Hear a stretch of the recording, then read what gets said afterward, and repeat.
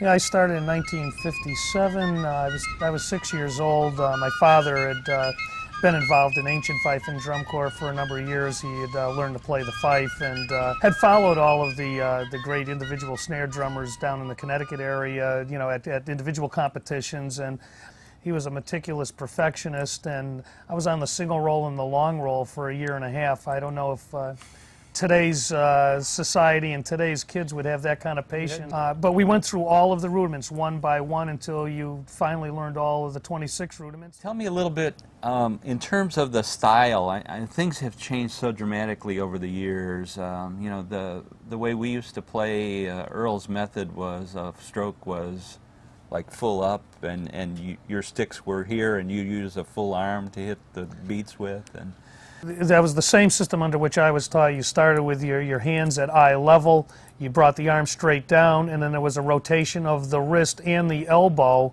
Right. And that motion would be consistent as you gradually got faster with the rudiment, except that the hands would just gradually come closer to the head surface. Right. I guess the major difference between snare drum players then versus today is that we could generate incredible power because you had not only the impetus of the wrist, but also the forearm and the elbow, you know, moving toward the head surface. Right. And really kind of played into the head and then brought it out.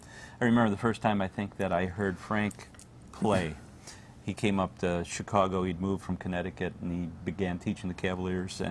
And I was a little kid, you know, a snare drummer, just learning what it was all about, and we heard him play, and our mouths were just, I mean, we were in awe of the way and the volume that he, you know, brought out when he was playing. It was just awesome. Well, that was the same reaction when I first started taking lessons from Bob Redican. He just had this, I mean, it would fill up a room. It would fill up a football field. Definitely. Just this incredible volume.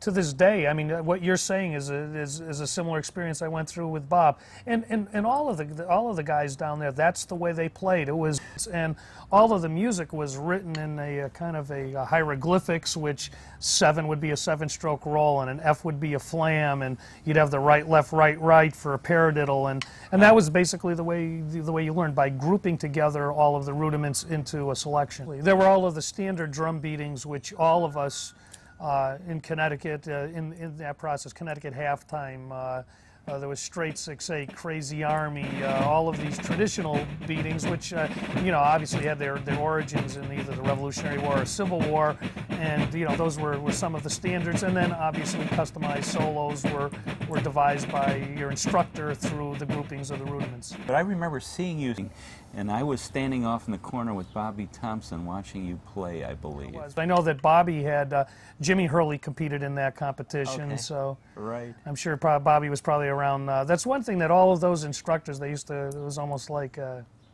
stage managers. They used to watch their guys and everybody else, and right. So it was kind of interesting. Yeah. So you competed, you said 6 individual championships? Yes. National championships?